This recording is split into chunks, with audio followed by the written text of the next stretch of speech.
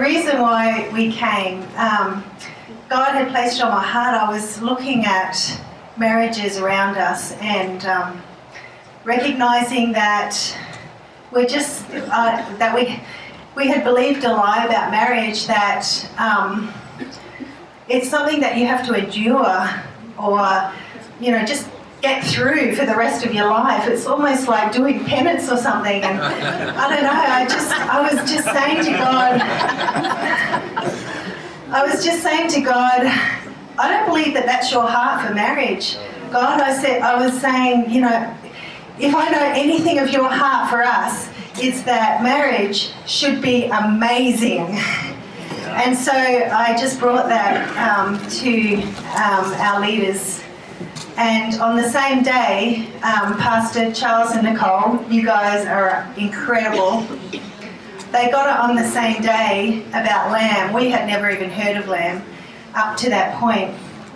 Anyway, we prayed about it, and we felt like Holy Spirit was all over this. And I know that our Papa never misses an opportunity. We had been through some really, really tough times in the past and had come through the other side, and we thought we were doing pretty well.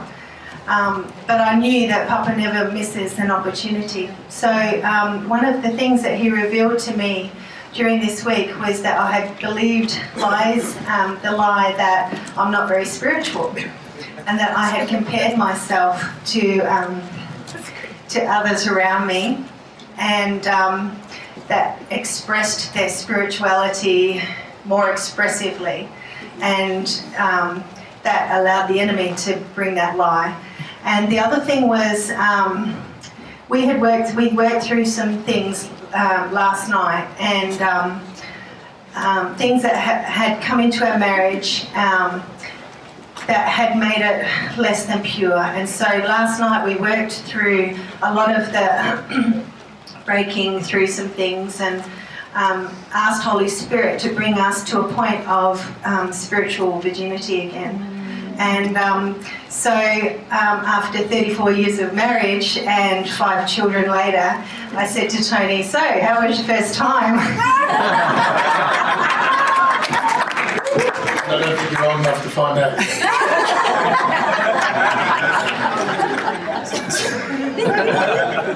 So we haven't got much time, but Sue's the quiet one.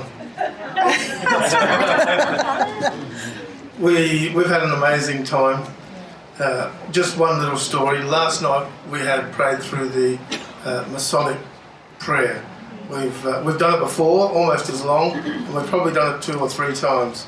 But this time, when we did it together and slowly. And